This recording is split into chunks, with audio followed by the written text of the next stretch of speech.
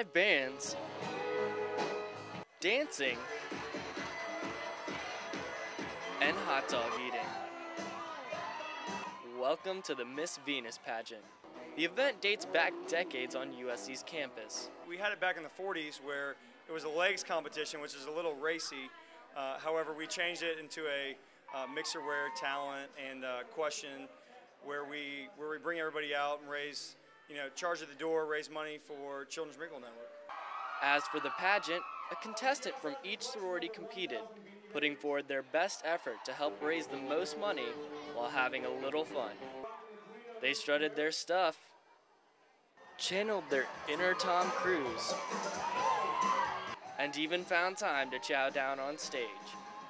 Every sorority had a box where they could make donations, and at the end of the night, the competitor whose sorority gave the most was crowned Miss Venus. This year's winner, Victoria Ram, says winning isn't what the event is all about. This whole entire week, it is so perfect that they use kind of the competition within Greek life to bring us all together for such a great cause. And like they say, it's all for the kids, and I just have fun doing this kind of thing. The pageant participants weren't the only ones putting themselves on display, as each competitor was paired with a Sigma Chi pledge. Taylor Bone, who was one of the pledges, had no problem getting on stage.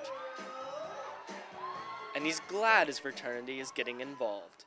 Raising a lot of money for the kids, it's just great. They're a bunch of great guys. It's a great thing to do. In the end, all of the dancing and even teaching were all for show, as the big winner of the night was the Children's Miracle Network, who will receive thousands of dollars from the fundraiser. Days-Dhere, Carolina News.